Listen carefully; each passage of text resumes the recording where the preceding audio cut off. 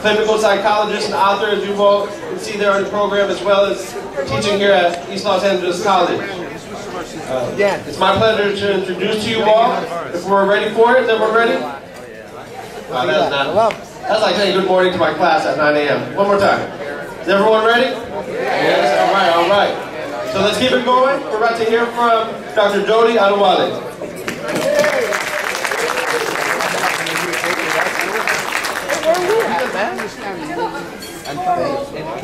Thank you all for having me. Much appreciated. Nice shoes. First of all, I just want to say thank you all for having me. And I'd like you guys to keep yourselves a round of applause for being here on this Saturday night. There's lots of other things we could be doing. I myself was watching the fight, and I was a little late because I was watching the fight, and Trump was a little bit ahead, and Cruz was on his way down. But I said, let me come to the dinner instead. The man I'm introducing today, the man is a man I have admired, I have followed in footsteps, I have looked up to since I first heard the word football. I myself, born in East Los Angeles, went to Roosevelt High School.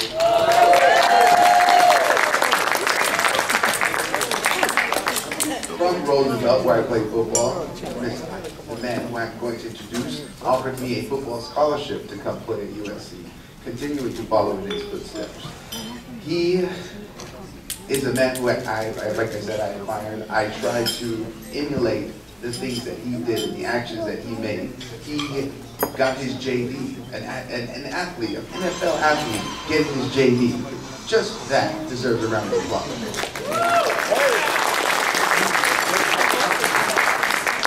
Trying to be like Mr. Garrett, I got my PhD.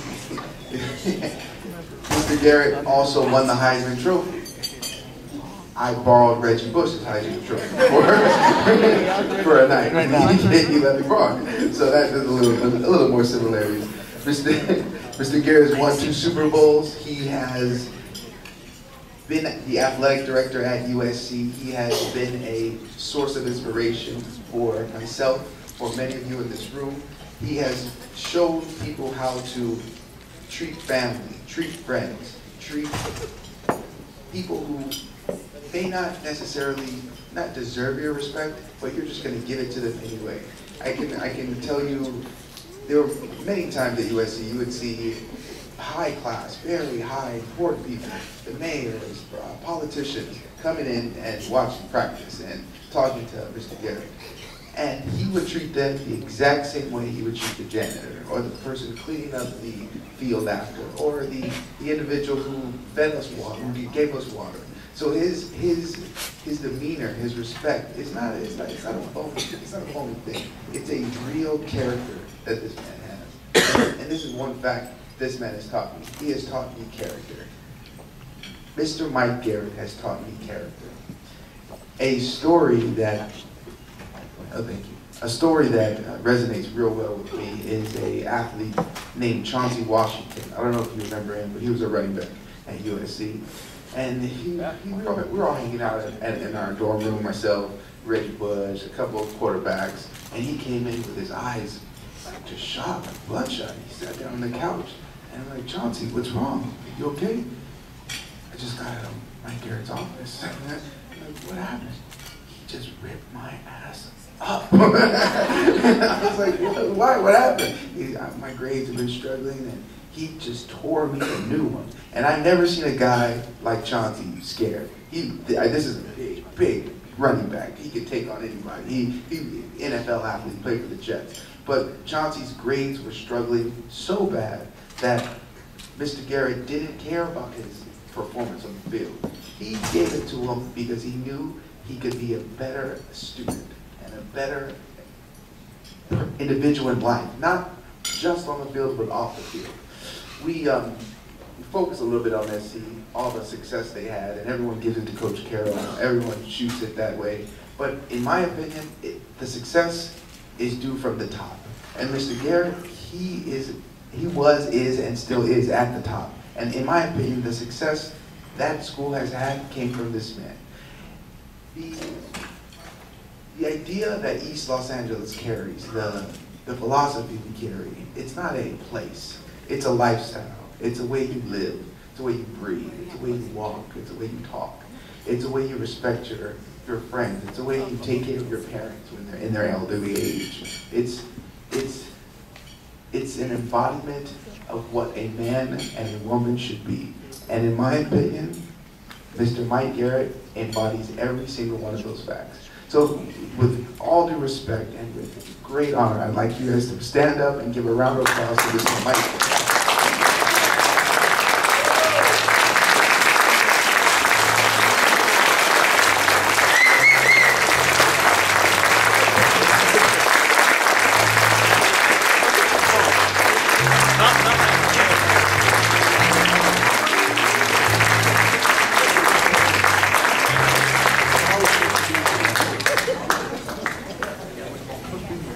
Jody Adewale,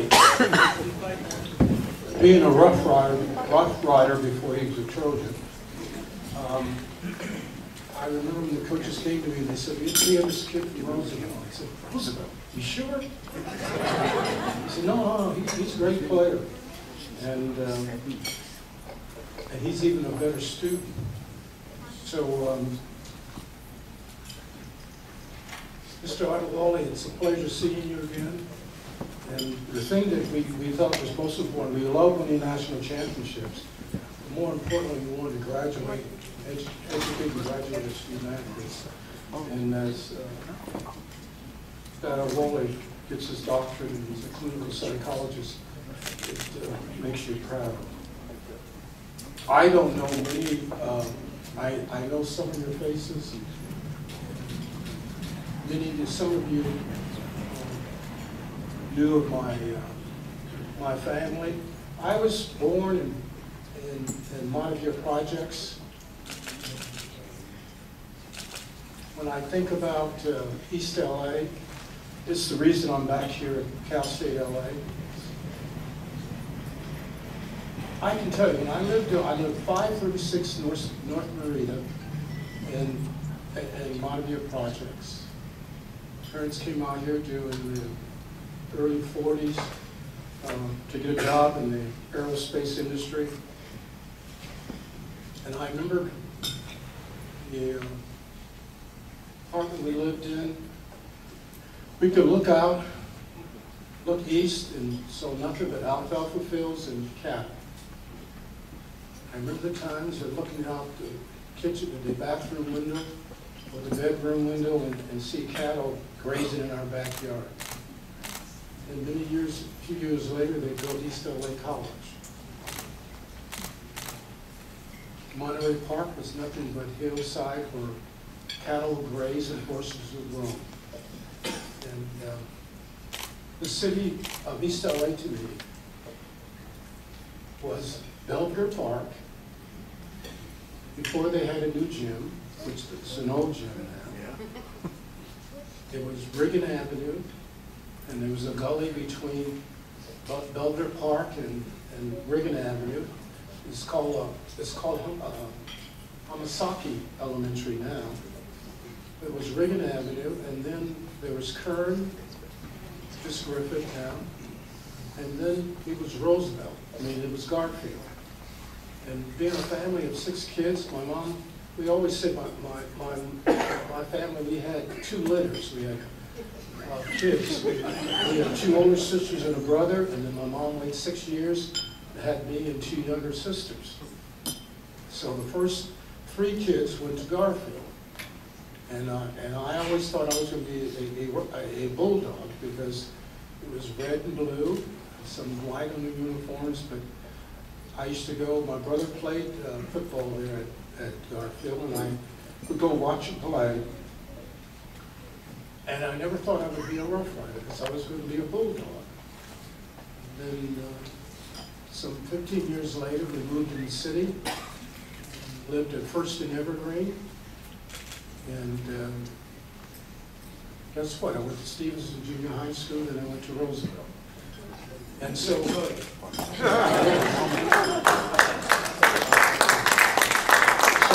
first time that, as a 10th grader, we had to play against Garfield, I had mixed emotions.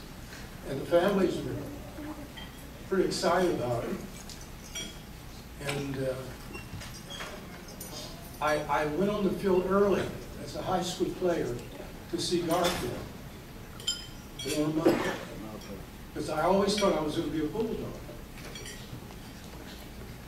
Of course, in a few years, I learned to hate Garfield quite easily. But East LA is probably, it's in my heart, and it will always be in my heart. I remember when they built East LA College, and I do remember the buildings, the war building. I can't think of the bungalows, yes. And I remember when they built the stadium there.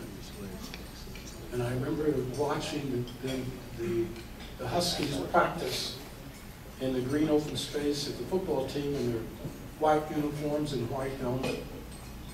And those are great times for me. Because one of the things that I remember most was, all I knew was East LA. And I was thinking back to Belvedere Park. And there was a man named Oscar Gallegos, who was the park director. Great man. Great looking man, too. My mother always had a crush on him. And I remember at Reagan Avenue, on Saki Elementary now, there was a big track meet, and we would run against all the elementary schools, or grammar schools we called them then, in the area. And I had to look it up because I couldn't remember all the elementary schools. But if I mention them, I think it will bring something to your mind. It was, let me look here now. Okay, there was Brooklyn Avenue, which we know is still there. Then it was Mariana. And then there was Ford Boulevard. And then there was City Terrace. And then there was Eastman. And then it was Belvedere. We just hated Belvedere. and then there was Rowan Avenue. And then to close it out, it was Reagan Avenue. But we had this track meet. And I remember the teachers had us out there at Belvedere Park running up and down the field. And I can still look at the layout of Belvedere Park, because on one end there was a pool here, and next to the pool there were basketball courts, and then next to the basketball courts was a softball field, and then perpendicular there was another softball field.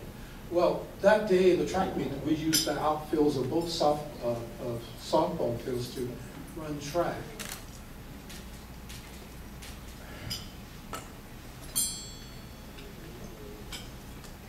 It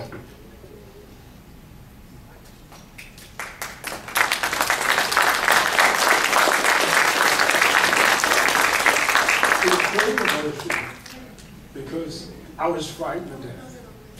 I was going to run track against all these elementary schools, and they ran to 50 and they ran to 30. So the little kids, they didn't make you run the 100. Oscar Gallegos, I'm standing there trembling,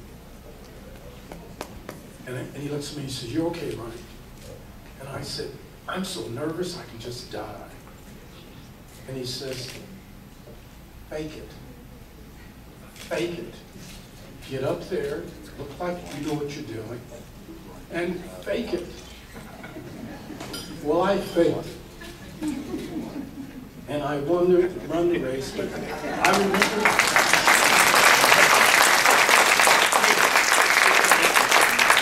remember later, and maybe at Roosevelt, maybe at USC, maybe at the Kansas City Chiefs of the San Diego Chargers, or playing the Super Bowl game, I was always terribly nervous.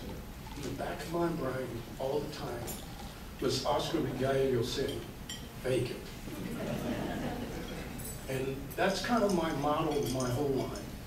You get nervous, you're dealing with challenges, and not sure of yourself, and all I could think about was, fake it. So I've been faking it for a long time.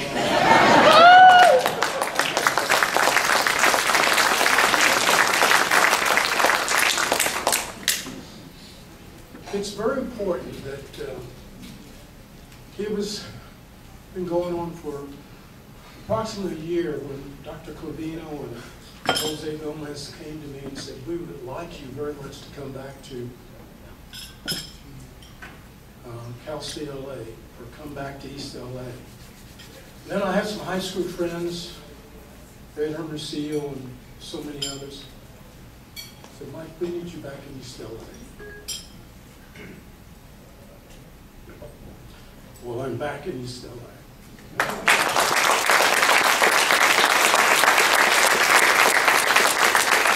And the mission is very simple.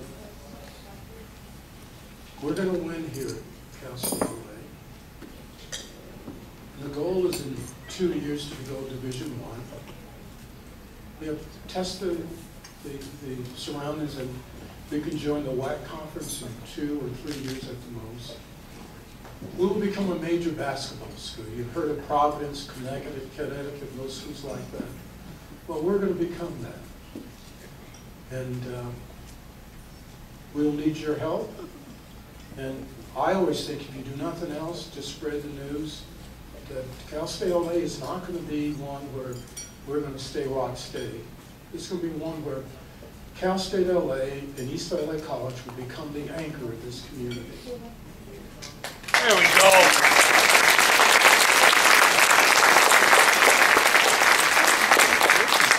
I'm counting on East LA to give us recruits every year in all our sports, from cross country to track and field to soccer to we're really important that we do well in volleyball. And I think that as we're recruiting now, we're going to get some Olympians in our track team. But more importantly, the thing that turns us around is to be good at something and go to the NCAAs in basketball, men's and women's. I hate to lose. And I'm going to be telling my staff, when I took over, I said the same thing. If you get nervous and not sure of yourself, and think you can't win, fake it. And there's only one thing to do, and it's no different than when I was at USC. The phrase always, you know, we're going to win. You have to fake it, you fake it. I'd rather just dominate everybody I can touch.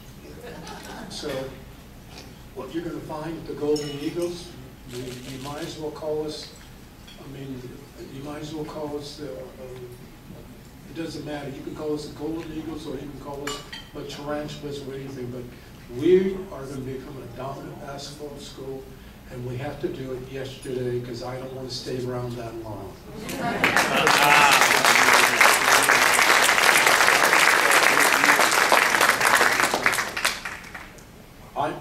I have spoken enough. Let me say this, it is, my mom just died 2 years ago. She was a month from being 60 at 96. But the one thing, we lived in Altadena for 30, 35 years, and we never forgot our roots. Never so often we'd just get in the car. We would drive from First and Boyle to Atlantic Boulevard, and I don't remember if many of you remember this. Do you remember the Golden Gate Theater?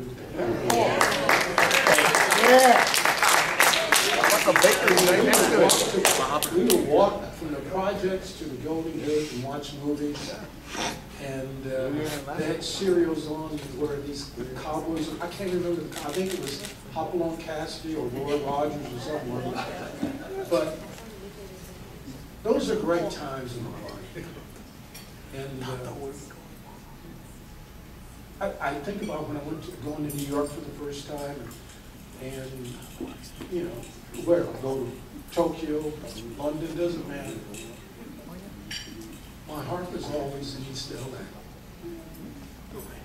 And if I can tell young people now, which we're going to do here, is, hey guys, we have to win. and we take no prisoners.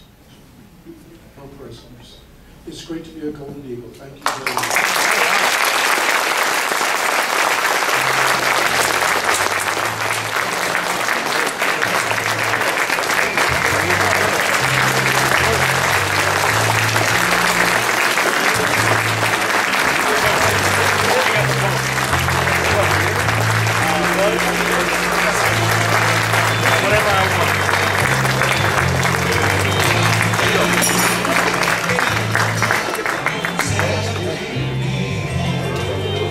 Make it until you make it, and you made it, yeah, and you're making it, that's for sure. And we are not faking our appreciation. We thank you for your time and your words and inspiration and the impact that you're saying. There's a couple notes. I teach communication studies here on campus at East Los Angeles College. A lot of people just think about that and their trauma of public speaking, which, by the way, the advice of faking it is great. You know, a lot of people get nervous. It's like, I guess you can fake it or what happened. That also works there. But on a more serious note, thinking about the architecture of the city and the way in which the architecture changes over time and the way in which you can decode that and break that down into different meanings and the way you're able to compare those, even the images and understandings, and being able to still see a different structure when you look at the hills of, let's say, Monterey Park, Montebello, or East Los Angeles. That is not only a clue to a certain history, but it's crucial to not just see these things as big old buildings that are going up, but they're signs of a particular time, and they're also things that are communicative in some way, and where you see yourself in the larger landscape. So we appreciate you for that. We're going to keep it going, of course, and lots of different things, lots of great ideas from the words of Mike Garrett. We appreciate you. And hopefully we'll send some ballers your way. Yeah. I know I got a lot of basketball players in my classes, so yeah, definitely. When I ask them to bring in objects to introduce themselves, it's like they don't coordinate though, because all 6 of them will bring in basketballs at the same time. Y'all gonna take your thunder here. That's all right. At any rate, we have some more folks to recognize, but we hope you all are not only having a good time, but I want to remind you all of these things. We got a signed helmet from Mike Garrett, so if you're interested in that, that was one of the things that will be there in the raffle, as well as a photograph. And if you win it, I think he'll agree that you can take a photograph with Mike Garrett, with your photograph of Mike Garrett. And that's going to go viral, I think.